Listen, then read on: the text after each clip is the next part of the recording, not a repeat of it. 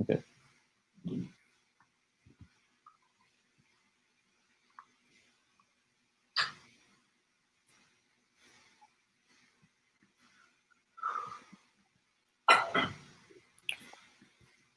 We're live. We're live, right. Here we are, live on I honestly lost track of the day. It's Thursday afternoon, 12 till 1 o'clock, here with James Kirkham, Defected Records. How are you? I'm just talking about how the fact that it feels like you've got a new job, but you don't feel like you've got a new job. That the 10 weeks I've been in this new job feels like, I don't know, 10 years, certainly 10 months. But yeah, I've got a new job. I'm in music now rather than... When we last spoke, actually, was one of your live video records, and it was in Cannes in the sunshine. It was a lot nicer. We would not have imagined that the next time we speak would be during a global pandemic on lockdown. Definitely not. Definitely not. But here we find ourselves, and we're having to adapt as quickly as we possibly can. And in music, I think especially, you know, there is an opportunity because so many people are around their house. They've got to have something to do. But it is, you know, it is hard for every industry. But you guys are thinking of different things to do, and you have been live streaming, right? Like we are right now. Yeah, I mean, we're sort of fortunate anyway at Defected. So for those who don't know, Defected is like a 21-year-old dance music label. But being a music machine, that's what it literally does. It produces music, and you know, there's been a dip in streaming, but actually we've just seen some of our biggest ever streaming figures. So music's still going to be there. It needs to be there. However, another sort of facet of what we do at Defected is events and festivals and ultimately parties. So Defected run a Croatia festival in August. We have a huge Ibiza season that sort of spans May right until the end of September. But of course, we're in a different time right now. So a few weeks ago, we wanted to work out if we can still bring people together through the love of dance music. So we came up sort of overnight, actually, on WhatsApp. About half a dozen of us on a Sunday night on WhatsApp, as generally happens, came up with what became the Defected Virtual Festival. We were going to put out a bunch of wicked old videos that no one had seen for sort of 12 hours from boat parties, like epic old sessions. But when we made the announcement, a load of DJs, people we work with, all leaned in. They said they wanted to be involved. The Ministry of Sound then wanted to be involved. And this is a couple of weeks ago prior to the full lockdown. So we ended up on a Friday afternoon in a completely empty Ministry of Sound, which is definitely the first time that's happened, played to millions of people. And all of the DJs from Simon Dunmore to Shapeshifters to Sam Devine said, weirdly, it was the most nervous they've ever been in an empty room, knowing you're broadcasting to so many. And we did it the following week. And we weren't intending to do it the following week. We did it because, as you boys well know, the audience is a pretty hungry, vociferous bunch at the moment, actually, and people need the love and light and laughter and all of that sort of stuff brought into their lives and demanded we returned. And the next one we did more of a consecutive bespoke sets. We got people like Follamore and Charisma and stuff. We got some wicked classic sets, Halls Meet Disco, and we basically strung it together over the Friday afternoon. And it ended up being like the soundtrack, someone called it owning the lockdown, like the soundtrack of this time maybe, where people, as I say, need that in their lives. Having a drink, kids watching it with their parents, being introduced to house music for the first time. So it's pretty nice to know that people are involved. And you've got a lot of coverage off the back of it, right? Like a lot of people are taking note. I mean, we were talking just a minute ago about the fact that your goal when you first started the job was to get it into the mainstream media, and you didn't believe that it would happen within 10 weeks. Well, yeah, I mean, Defected have just got this most amazing, vociferous kind of community. It's like the largest house music community in the world, over 5 million fans and followers. But yeah, one of the things I said was, look, I want to go further and wider. And I certainly didn't envisage within 10 weeks, yeah, we'd be sat here in lockdown, but we'd be on Forbes magazine, it would be in the Telegraph. We were on Steve Wright on Radio 2, Radio 1. We did an interview with Six Music this week.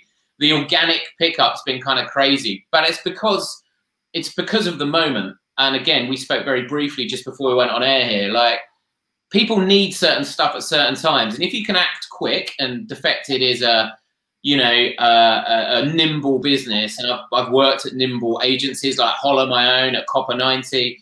Defected is bloody quick. Like when they go for it, we've just coming up with an idea this morning that we're putting out tonight. You can act quickly and everyone can get involved. And trying to capture that, I guess, people's love and imagination at the time. Like we had, I don't know if you saw, but the whole fan part of it, we had a guy raving from a hospital bed in Greece. We had nurses in their ambulance with an iPad with their virtual festival on the gear stick, which is probably terrible, as they were driving.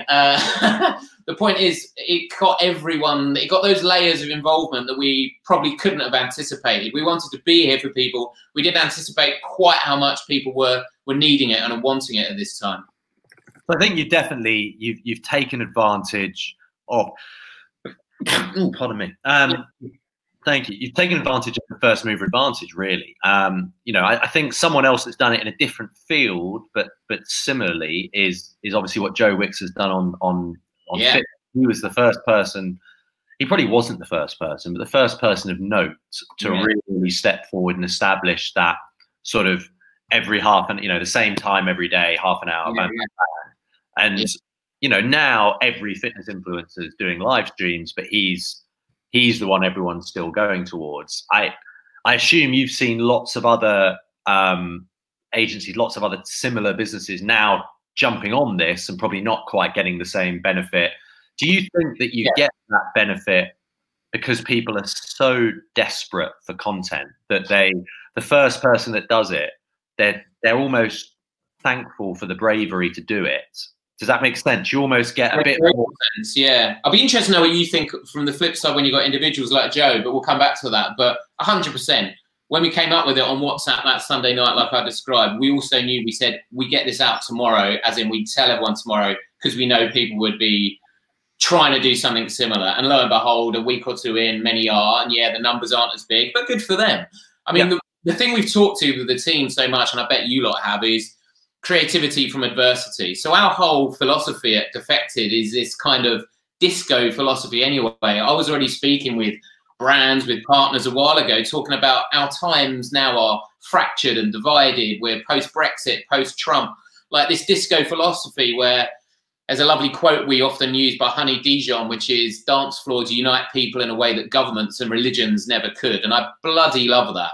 But right now, there's no dance floor. So what's our version of it? Now, it's people doing stuff like this. It's bringing people together. Like I was idly scrolling through Instagram, as we all are, I think, at the weekend, and I thought, say what you want about this, but there's a shed load of good stuff out there at the moment. Like my favorite thing at the moment is, I used to be a bit of an indie kid, is Tim Burgess, the lead singer of the Charlatans, does these listening parties on, and it's just combining Twitter, it combines you playing out the album, and it's all the fan paraphernalia, the flyers, the I was there feeling. It's so simple, but it's bringing people together. So any moment like Joe Wicks in front of millions, including my son, of a morning, like that's a pretty smart thing to do. Like he will be stellar now as a consequence. And again, it's a world you know better than me. An influencer like that being there at the start, I presume that their star just continues to shine then, right? Yeah, I think he'll you know, he's now moved into sort of A-list UK celebrity, really. And I think he won't drop out of it now because of that. You know what I mean? He will have earned a reputation over the last week or two that, you know, things can always go quickly. But if as long as he doesn't do something horrendous, I can't see his star fading. He's just taken advantage of it in a and I say taking advantage of it, I don't mean in a sort of capitalist, let me try and take advantage of people. But there's an opportunity. He's seen the opportunity. He's taken advantage of the opportunity. Actually, I think it benefits people. I think what Joe Wicks is doing is a borderline national service, you know, allowing, you know, tens of millions of parents to plant their children in front of something for half an hour is hugely valuable right now. That notion of routine is interesting, and you implied that in your question. Yeah. And again, another thing we're finding is people are looking for that as well. So in our example, yeah, there's a lot of people dancing around their living rooms with a gin and tonic in their hand, or people having a beer reminiscing about when they were last together in Ibiza or whatever. But there's something about the routine that people are actually asking for as well, which again feels paradoxical in a world of complete on-demand culture. But it's almost like, as with Joe Wicks, he's doing a PE lesson at 11 a.m. or whatever time it is each day. People are almost requiring the stability of a routine, and how people can fuel that with content or innovation perhaps determines how successful they will be. 100%. I mean, you obviously being from an agency side as well will have done the same thing as, you know, the amount of times where we've gone through, okay, let's look at the consumer behavior of this. And you're literally mapping out, right, from between 7 and 9, they'll be commuting, then they'll be doing this, then they'll be doing that. At lunchtime, they'll be doing this, they'll be coming home.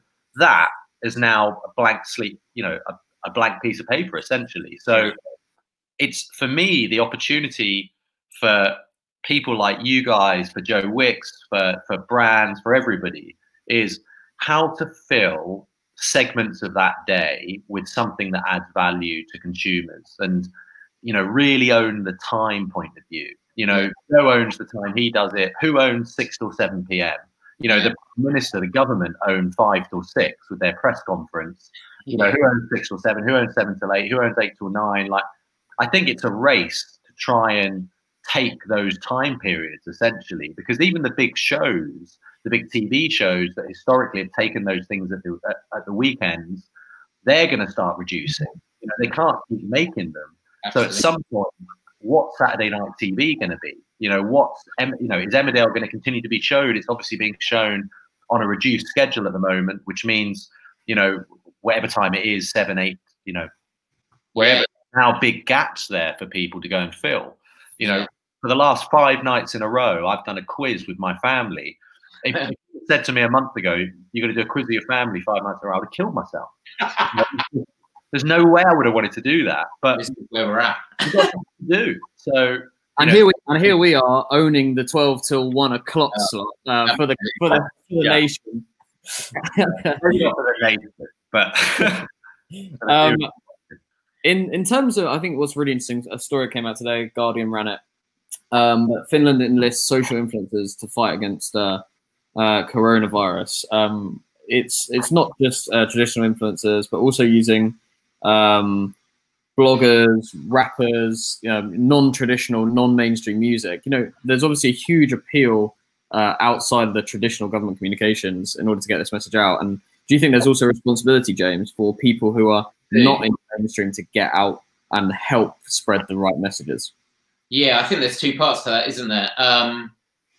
Definitely a feeling of responsibility. I think brands, you know, we can do it easily, in inverted commas, at Defected, because that's sort of what a label like Defected does. It puts out, you know, music that moves you. It makes you feel good or euphoric or a beautiful chill out or whatever that the style of record might be. Like, that's literally a part of what we do. And it's a part of what we do with events and parties too. The idea that people come together and gather around a certain moment and respond to a track when it's dropped. Like, if we can somehow impart and engender this feeling through a day, like we're just talking about the time partying there with Aaron, you know, the idea, one of our artists, Sam Devine, put a set up last night from which she did in Ibiza Vedra. And again, I think there's like 100,000 people watching it overall, which is big numbers for a single artist without a huge promotion. People are yearning for it, like, right now. If you can inject positivity, if you are a inherently celebratory business, you know, my old business, Copper 90, always took that stance with football. It's like, what is the celebratory positive part? I think that's never been more important than now. People need to feel united, part of something together. You know, Aaron's doing a bloody quiz with his family every night. But as you say, you wouldn't have dreamt of that. But the ways in which people can do that, and I bet brands, I think we're in, what, 3 weeks or whatever it is, like, people like us move quickly and we're innovating and changing again. I'd imagine once the big agency groups get up to speed, once the big brands have got it through their kind of corporate layers, we're going to see a shed load in the coming weeks. And I think there's room for a ton of creativity in this. Like, as long as people keep innovating, like in my world, in music, the guys at Warner's put out that, I thought, beautifully edited Dua Lipa piece. I think it's for the James Corden show. And it was all like the dancers, the backing singers, using the grammar, the visual language and grammar of Zoom. We wouldn't have known that a month ago. You know, Zoom was still something I'd use at 5 o'clock with a San Francisco client. It wasn't a the basis of a Dua Lipa video. Like, as much as this is all adversity, I love stuff like that, where that creativity flourishes. Yeah, and it's needed. You're absolutely right. I think it's needed more now than ever. You know, I think there's the last couple of weeks particularly has been people have been a bit unsure about what to do, and a bit unsure about, you know, if you're not donating medically, maybe just shut up. And actually, I think I completely disagree with that. And I think it's what you're saying. It's that people need good stuff right now more than they did 3 months ago. So if you're someone that can provide that good stuff, then I would say you're obligated to do it now, like more so than you were 2 months ago. So, you know, people should be really driving that good stuff. And I think you're right. I think it's just going to take a couple of weeks for the bigger boys to catch up. And then 2-3 weeks time, you're going to see a huge output of great content that tries to lift people. But have you guys found that brands are leaning in, you know, your clients effectively are leaning and looking for more quick ideas now to make them look either purposeful or to fill that time or to engage people now that they're hungry for it? Yeah, definitely. I mean, they're looking to do creative things. They're looking to do things that are smart, but they're also very, very tone sensitive in this time. I think there is caution still, but far less caution than there was 2 weeks ago. And people want to help as well. There's lots of brands we're talking to who are like, yeah, look, we have this product and we just want to get it out there. I was on the phone this morning to an FMCG brand who's like, yeah, we've got loads of stock, and, you know, obviously we're seeing huge amount of sales because people want to buy our products right now off the shelves, but at the same time we've got loads of stock in warehouses that we just want to get out to homeless people in the UK. We want to get it out to Spanish hospitals, you know, all these different things across Europe. You know, actually there is a force for good from these brands too, and also a mandate from the top, which is great. That is good, because that's reminding me that there's a couple of other bits that I think have flourished from this. So one again is a bit paradoxical, is that this virtual distance that goes on, like we have a leadership call every morning at 8:30, for example, on Zoom. You've got dogs barking in the background. You've got people smashing around a kitchen. It's made it more personal. It's made it, you've taken away all of the work kind of barriers that exist in a normal work formula. And you're seeing stuff and talking in a far more personal way than we were before. And weirdly, it's created, I think, a greater closeness.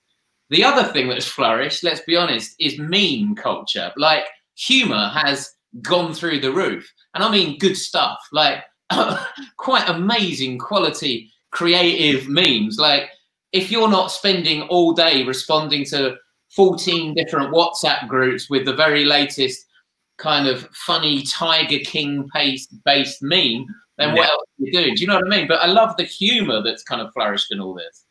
Yeah, I think it's what gets humans through challenging times, isn't it? Is there's always, particularly for the British, I think it's our default is to go into that sort of dark humor. I can only imagine, you know, even during the Brits, you know, that people were making jokes about it, you know, because what's the alternative? And, you know, and I think the more scared people are, the more valuable the good stuff is, the humor, the love, all these sorts of things. So, you know, the harder things get, the more people double down on that, actually. I think if you look, even just anecdotally, my sense of the world, just from the people that I'm speaking to, is there's been like a sort of emotional shift in the last 2 or 3 months, or last 2 or 3 weeks, really, about how we all feel about each other. And maybe it's just because we're locked down, but it does feel to me like the human consciousness has changed in the last couple of weeks. And I hope in some ways it doesn't go back. I hope we can keep that unity and you know, everything that we have. Who knows how long it will last. I think, yeah, people are yearning for the little social things at the moment. You're yearning for a pub garden in the sunshine and a couple of pints, or sitting in a park with your friends. The small social interaction feels like the one people are looking for most. It'll be interesting to see how it phases back. I was with one of our artists, DJ Monkey, on the call just before this one. We're doing some work, a content piece with her. She put a tweet out like, I don't know, 14 days ago or something, that just banged like 230, 300 retweets, where she said, it simply said something like, can you imagine that first party back? And bits where a community are so desperate to be together, to enjoy, to dance in the sunshine, to listen to great music, whatever those bits are that get you through. It's that longing of a belonging. It's that longing to be back together again. These bits are good because people can chime in. How far it takes us, I think, will be really interesting. A question from LinkedIn. James Carew says, question for James from his Copper 90 days. Football has massively bad PR with multi-millionaire owners forcing pay cuts, especially in the Premier League. What's your opinion on that industry's performance right now, of a seeming lack of content and empathy?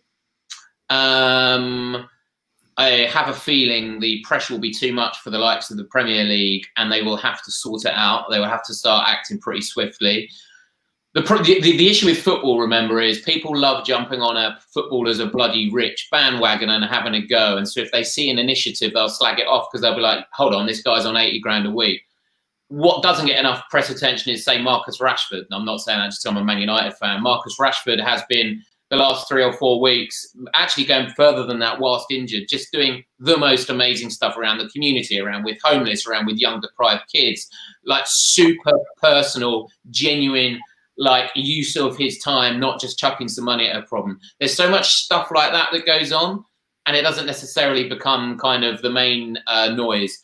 The biggest, but, you know, I think the general dialogue is the Premier League can't just take money like they've always done. Now is maybe the time that something is done and given back. My local club like Hampton and Richmond are not playing another football match this season. That's going to be unbelievably damaging for clubs like that where people are on very little money. Yeah, they've got to find a way to get it to flow down, don't they, to the lower league? Otherwise, it's going to, because you know, we can't just have the Premiership and the Championship survive. If everything else goes, football's exactly. And actually, you know what? It'll be the best advert it'll ever do. It will be the best PR story it'll ever have. Now is the time to put that money and get that pyramid sorted. Yeah, because they can. If every Premier League adopted 5 non-league clubs, love that. Yeah, it would cost nothing, right? It would cost them a couple $100 grand a club to guarantee survival. Right? There's your idea. Yeah, send it in. All right, I'll send it in. I'll send it over to Copper 90. So yeah, it's a really interesting point about Marcus Rashford. I'm completely unaware of that, to be clear. I'm unaware of anything he's done. So that's really, you know, it sort of proves your point that people aren't there. I think there's also a problem with that across society at the moment, in that it's starting to get better. You're starting to see the good news come through. But I do feel like we're just drowning in negativity still. You know what I mean? You almost can't turn on the news. No, you definitely can't turn on the news. But even Twitter now, you open Twitter, it's a pretty horrendous place to be, because it's death tolls constantly. Bang, bang, bang, bang. You know? I think you're hitting on a really interesting point. This continual evolution of the tone and how people adapt to that too. We said this internally at Defected when we did Virtual Festival for the first time, and we assumed we were still in a moment of sort of novelty. Oh my God, look, we can stream live. We're all together. This is amazing. We've talked quite openly internally that we assume this mood will continue to evolve, and it might be that in a few weeks we're doing even more in wellness and well-being and thinking, frankly, of people's minds. You know, we're at this sort of 2-week lockdown stage at the moment that is, I think, infamous for people, frankly, losing it a little bit, and, you know, cracks appearing. And I'm sure you guys, like us, are spending a lot of time actually with individuals, just checking people in your teams are all right. Well, I think brands need to adapt to that changing tone swiftly too. Again, it's going to be interesting how the biggest global agencies and brands can act in a swift way that maybe way you can, or a business like Defected can, or like my old lot of Copper can. Like, we can all be relatively swift. If you're publicist or WPP, can you be as swift? I don't know. Maybe you can, but it's maybe not as easy. And this thing changes fast, right? You know, if we are looking at numbers alongside Italy in the UK in, let's say, a week's time, the tone won't be the same, because we'll all know too many people who've lost their life.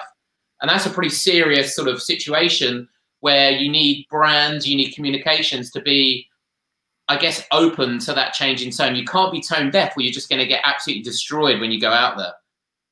I completely agree. I think it also, like the tone and the fact it changes so much, and the fact that in a week it could be very different. I completely agree. It could be. It also makes it difficult, not just for brands but for publishers, because it means content has to go out as it's made, right? You can't hold anything now. You know, if something gets held a week, it's going to be tone deaf, because definitely the tone will have changed in that week. I agree. We were making we got a sub brand called Glitterbox, which is effectively like a disco inspired kind of brand. It's super popular at the moment, and we've been making a documentary which is really a study of the LGBTQ+ community. It's through the eyes of the dancers, the challenges that they faced, and their journey to the dance floor. We were still making the documentary when this all happened, and we managed with the production company. They then decided, look, we think this is actually a super important story to tell. So they went outside ministry, saw the empty, cavernous kind of club when we did a virtual festival and no one about, and the streets of London empty. And it's become a part of a story that we're going to release earlier than scheduled, because no one's making any stuff at the moment. So we can actually get this thing edited quicker than we thought, which is kind of weird in itself. But you're right. Unless you've got something like that will fit a narrative, it's going to be gone within 3 weeks, because everything's moved on. So unless you're agile, or you're using influential talent or personalities that can shift, or you're in the world of passion like you are with music, it's very hard to stick anything in the can and come out with it in a couple of months. Yeah, very. A question from the YouTube comments, and I'll start with you, Aaron. It's from Afroscope. What do you think of the mainstream celebrities delving into YouTube in the last few weeks due to lockdown? This is obviously something that's happened because they've been forced to, because they've got nothing else to do. They can't go and shoot in a studio. They can't go and shoot. You know, they can't have a film production crew. They have to do it themselves. Like, what do you think the long-term effects of this is going to be? You know, we saw potentially 2 years ago when Will Smith entered the YouTube scene, and then we've seen a lot of celebrities come in since.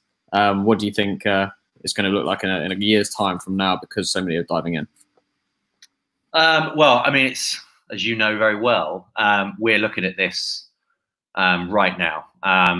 So I think you're going to see a lot more celebs go onto YouTube like today. We're looking at helping lots of them. For those of you that are aware, we help Nico Rosberg with his YouTube channel. We're looking to do the same with a few others. Why are we looking to do that? A lot of them are struggling with things to do. Their shoots have gone, their shows have cancelled, they're stuck at home like the rest of us. But a lot of them don't really understand what to do on YouTube. There's a big difference. If you go and look at what we did with Nico, what people have done with Will Smith, there's a way of doing this where you can get a lot of traction, and then there's a way of doing this where celebs just do it themselves and stick a video up online and they end up with 10,000 followers and no one cares. So I think it's really about making content series that people can latch into and kick off on. We will be launching something in the next week or so that we'll start talking about. But aside from that, I expect to see celebrities pile into social over the next 2 or 3 months. If they don't do it now, when will they? All their excuses have gone. The fact they're busy is gone. All these things have gone. So, you know, there's nothing stopping anybody creating content at home anyway. So I'd expect to see the number of celebrities doing YouTube increase by like 100-fold in the next 2 or 3 months. Do you reckon that's a good thing? Is there any chance for any clutter or too much? I think it's a good and a bad thing. I think we're going to see some really cool, interesting, funny things come out, where, because a lot of the talent, a lot of this celebrity talent has real talent, to be clear. Obviously, that's why they're on TV and stuff. So if you can get that out in the right way on YouTube, I think it'd be a great watch. But it's got to be the right stuff. It's got to be, people can't put content out for the sake of it. I imagine it will get pretty flooded, and 3-4 months' time is not going to be the time. Again, as we were talking about earlier with speed, I think the celebs that launch their channels and are properly producing content in the next 2 weeks are going to have a massive advantage over those that start in a couple of months. Yeah. We're obviously seeing a lot of, we're obviously going to see a lot of celebrities dive into the video world. When are we going to see James Kirkham dive into the video? When are you going to start vlogging? Is this not what we're doing right now? No, this I want to see content creation from you. I see you dive around every podcast I've ever listened to, so that's all well and good. I've never walked past a stage that James hasn't been sat on. I don't think I've ever been to an event and it hasn't been James on the stage. Don't give me that. I just appear on your video vlogs. That's all I'm up to. Well, have you thought about some of the behind the scenes stuff of what you're actually experiencing at Defected and maybe releasing some of that? I think you've got really interesting. There's some wicked, yeah. We did a little bit. There's a guy who works with us, Tom Coxhead, who's absolutely brilliant. He runs effectively all of our digital stuff and used to do like Radio 1 bits and Glastonbury and all sorts. And literally week one, he did a load of bits where we were publishing effectively us lot working from home, because we called it slightly early and we started working from home about a week before most others did. And we started going with staff playlists, staff picks. We're doing like staff repping merch, like everything that's around being behind the scenes. And a lot of it was like, how's, you know, Dre in the A&R team, how she's still running her A&R side of things and listening to music. And you saw literally behind the camera, or you saw this guy, Connor, who's a wicked animator, and what he's actually working on. I think people love to see that. If they're a fan of the brand or an agency like you guys or a label like us, people like to see that properly, not just the normal veneer and the way it's seen. They like to actually see it. So all stuff like that is good. What people don't need is episodic series with me. I'm not so sure, James. I'm not so sure. Give the people what they want. You've got the hair for it. The more my hair grows, like that blonde mullet in Tiger King, and like you, Hugo, we're in a similar situation here. Yeah, we certainly can't comment on hair. No, not at all. What is the long-term plan then? So what are you planning for, or how long are you planning for this to be a thing? How long are you planning for work from home? And what does your business that you're working in now look like in 6 months' time? Great question. So Defected is like this new era music company anyway. So long before I arrived, you know, over 5 million fans, social platforms. It has this internal hype machine for releases, which means it's not dependent on outside sort of spend and marketing. So it's a pretty unique in that respect. The events, of course, are a big part of it. We've got a new basement, which is like properly rigged up for doing stuff like this. So when, you know, Louis Vega pops into the office, we can do a live set with him. So all of that bit was all kind of ready to go. We're making sure the team are doubling down on music and doubling down on content at the moment. So we're innovating out of the problem. So whilst we can't, you know, do Creamfields this year, or whilst we're not, I don't know, well, we couldn't do the St. Patrick's Day Defected night from a few weeks back. What else can we do to bring people together? So we are absolutely, we've never had probably more ideas and initiatives that have been greenlit. And so this week and the coming weeks, there's so much coming out from, like, we're doing stuff around like the little 7 o'clock slot at the end of the evenings. We're doing the classic shows. We're going to be bringing out a live social kind of interaction with some of the artists involved. We're coming back with our 3rd virtual festival next week. I think that's exclusive, actually. I don't think anyone's announced that yet. But yeah, Good Friday. Hello, let's go. The room. It's going to be a biggie, probably 8, 10, maybe 12 hours. We've got a quite ridiculous lineup of people who are going to be properly both live and bespoke sets for it. And we're going to keep pushing it like that. There's the documentary is going to come out even earlier. So we're lucky, and our only sort of issue is what we don't put out ourselves if we don't think it's right or appropriate for the time. You know, we've got this filter and we're getting our team charged up to keep coming out with stuff to make sure the music we put out, the content we put out, the films we put out is spot on and appropriate and right for the time. It's great. What's the best thing that you've seen come out of this? What's the one sort of bit of positivity? You mentioned the Marcus Rashford stuff. Is there anything else you've seen where you're a bit in awe of the people that are doing it outside of the medical workers? Which I assume, yeah. The only people we're definitely in awe with, even that was bloody touching, the way it caught fire, the applause. It felt like it was nowhere near enough. But those moments are quite rare. Like, I had my little 10-year-old boy with me, stood on the step with the street clapping. You don't do that. And you certainly don't get streets come together like that. So there's an awful lot that's come out of adversity, a bit like we've covered, which is nice. I'm going to continue to be excited by all of the small initiatives. I mentioned, I can't remember if it was at the start or before, but you know, Tim Burgess's listening parties, which I'm such a fan of. They're such simple ideas. That's a celebrity. He's not even, we don't see his face. We don't see him on video. We only see him in tweet form, writing alongside a bunch of fans at home, playing a record. And it's so sort of old school. He's like, right, ready for the next track? Off we go. And then you listen along. Then he talks about an anecdote about the track that you've never heard. And fans are sending in their gig tickets from the time. Like, ideas like that can come from anyone. And I love the fact they're about bringing people together. And I think that's the thing. And you touched upon it, Aaron, from this time, bringing people together. Everything that does that, we've got to be supportive of, because that's a bloody cool thing in a world which has been so fractured and so insular or so siloed. If everything now is about bringing people together or getting people closer to an artist or talent or player, then that's really good. Great point. I completely agree. And on that note, I think we have another clap tonight, don't we, at 8 o'clock? Do we? Yeah, I believe it's happening again tonight. I didn't realise. The only reason I know that is my quiz has been delayed by 5 minutes because of the clapping. So either I'm being misinformed. Well, we're just doing it every Thursday. What's the relevance to the Thursday at 8 o'clock? Do you have any idea? I actually don't know. I don't know. Sure. I think that may just be that when it started and it's hooked again. It's someone taking the time slot, which used to be Death in Paradise's time slot, 8 p.m. on a Thursday. Yeah, it is. It is a Thursday thing. Basically, the return of the TV times. Who would have thought the radio times scheduling would have made a massive return in 2020? The radio, TV, linear programming is back.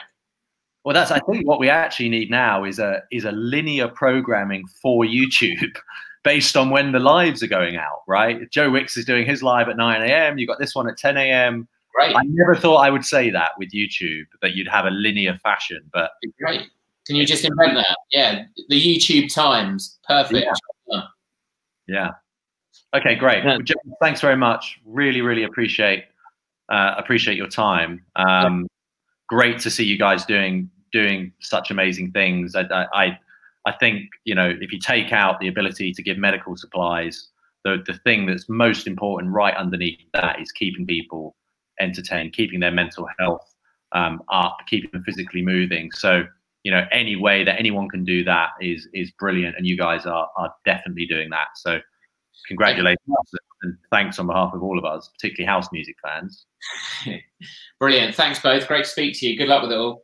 Thanks, man. Appreciate it. See you in a bit. Thanks. Appreciate it. Right, Aaron Shepherd, one question before we head off for our afternoon.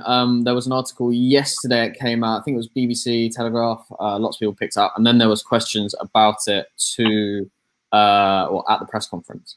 But about a fifth, they estimate about a fifth of small and medium-sized businesses are going to go out of business, going to run out of cash in the next 4 weeks because banks and the government really, they're talking, but they're not doing.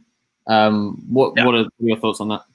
I think it depends. If the real issue is the government, the banks are not passing these loans on to businesses. You know, we've spoken to every bank going, including several that are our banks, and they just don't have the information. And you know, we may not be at risk in the next 3 weeks, but lots and lots of businesses are, and I think it's a lot higher than 20%. I agree. If they don't flow these loans through within the next 2 weeks, I think 50% will go under this month. I think if it's not done by next month, another 25% will go, and you'll have 25% left. Right. Very few small and medium-sized businesses have a huge pot of cash sitting under them. They'll carry 20 to 30 days of cash, which they've already run through. And that's not because they're bad at running their businesses. No one carries 6 months cash. It just doesn't happen. Well, why wouldn't you invest that money?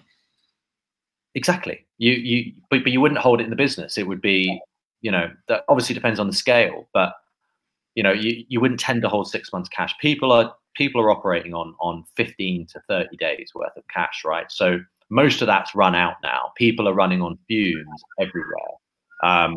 And yeah, I don't blame the government. I blame the banks. But the banks, you know, this is going to go. I can only assume that the government are going to start overruling this and just forcing them. They've got to drop the personal guarantee. For those that don't understand why that's so important, like for a limited liability company in the UK, like if everything goes wrong, as a founder of the business, you're going to lose everything. But they're not going to come and take your TV off the wall. They're not going to come and take your car. They're not going to come and take your house. You know, your wife isn't going to leave you. Your husband isn't going to leave you. You're not going to have to, you know, move and do all that stuff. If you put yourself forward for a personal guarantee, you lose everything, and then they come and take everything. So which is the situation that the US. Why would any entrepreneur in that situation put themselves like that? No entrepreneur should take that deal. Nobody should take the personal guarantee. Do not do it. The banks have to give the money without the personal guarantees. They get the guarantees against the companies. And if the company doesn't, you know, if they don't believe that the company has a viable future, then don't lend. But if you do have a viable future, you've got to lend, and you've got to lend quickly, because this is cash flow problems. The furloughing thing, which lots of people are doing, doesn't save cash. You're still going to have to pay the salaries this month.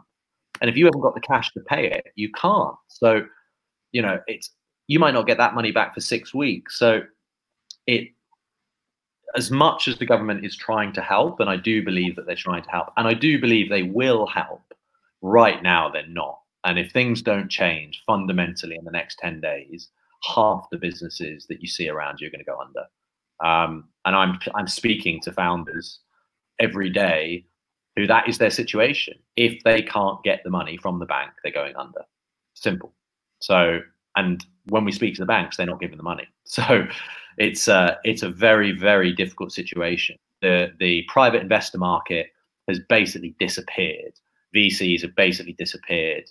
They're all, you know, in as much trouble as everyone else. None of them are going to invest right now. If they are going to invest, they're going to take you at pennies on the dollar, and you know, you're going to end up with your pants pulled down. So you've got to try and get through this by yourselves. Otherwise, someone else is going to take advantage of you.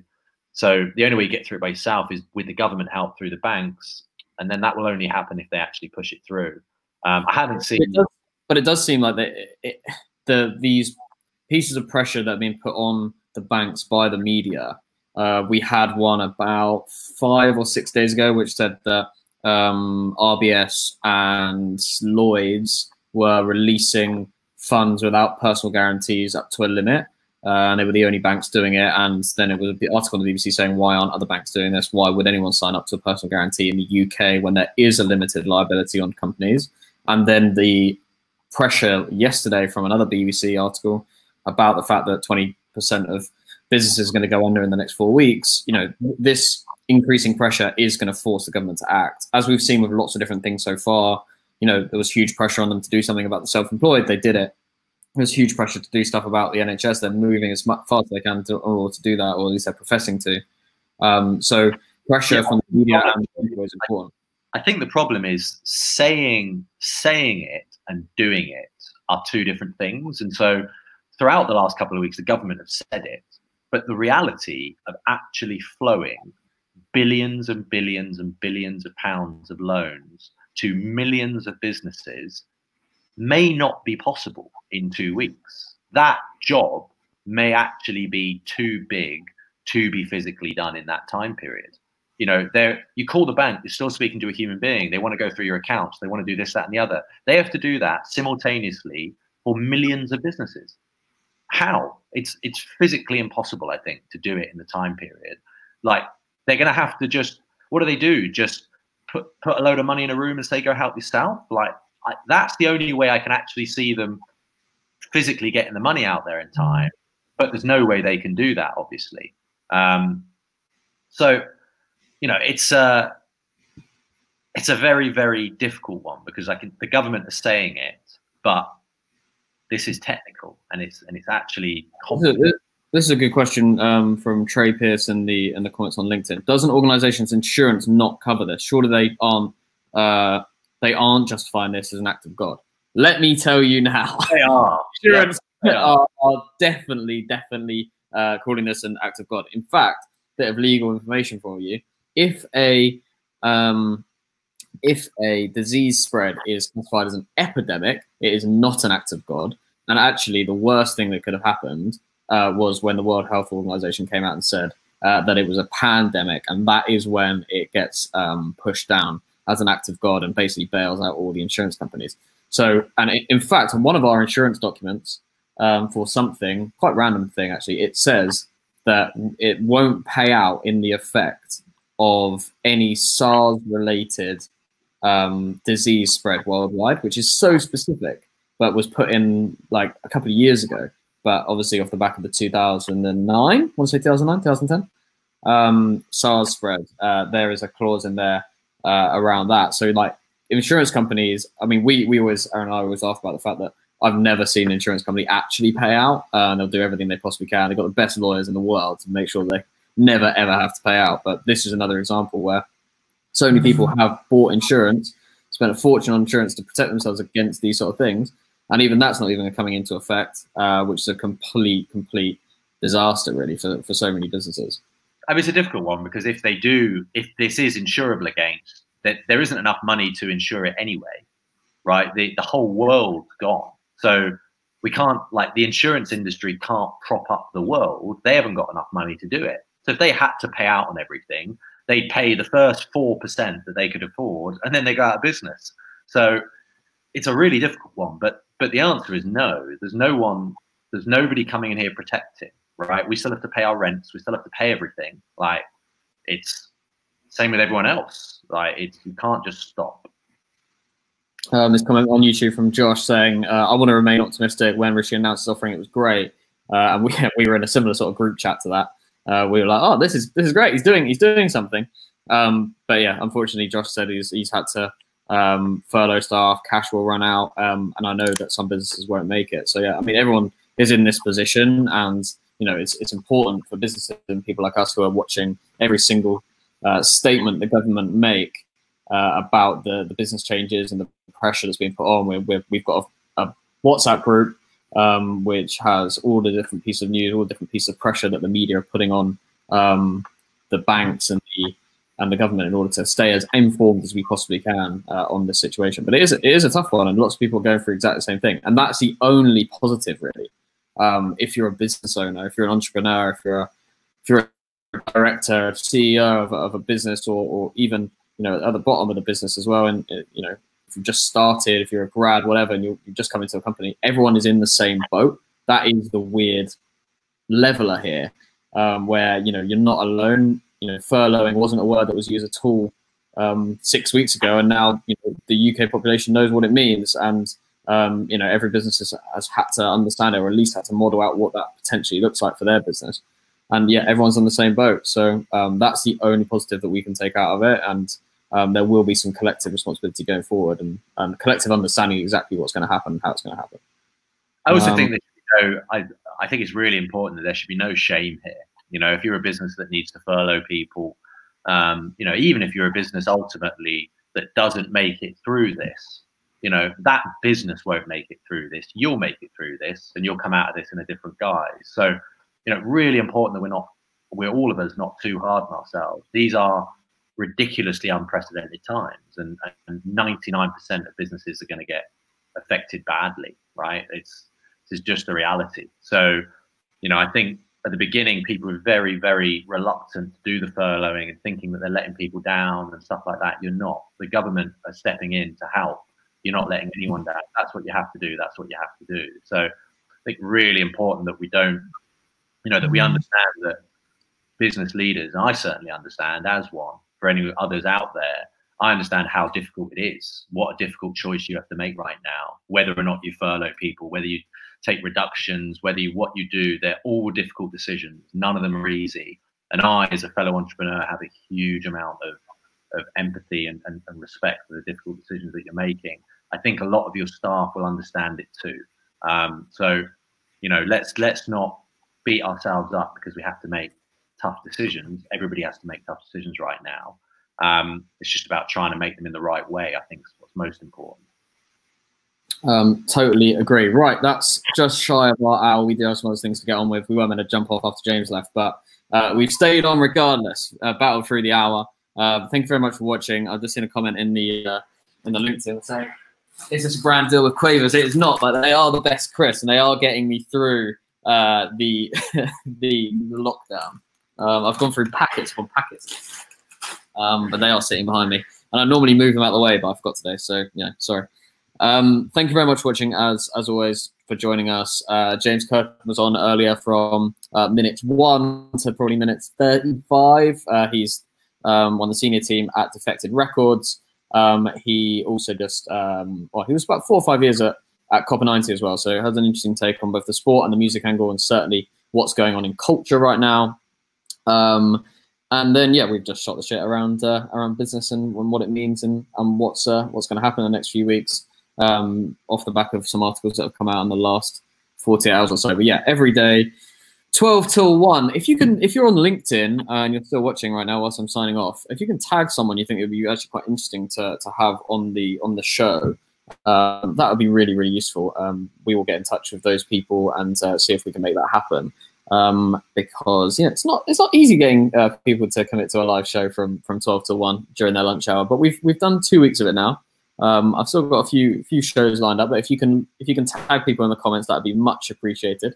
And yeah, please continue to watch every single day, 12 to 1 o'clock, YouTube or LinkedIn. And yeah, we will see you tomorrow. Vlog is out later.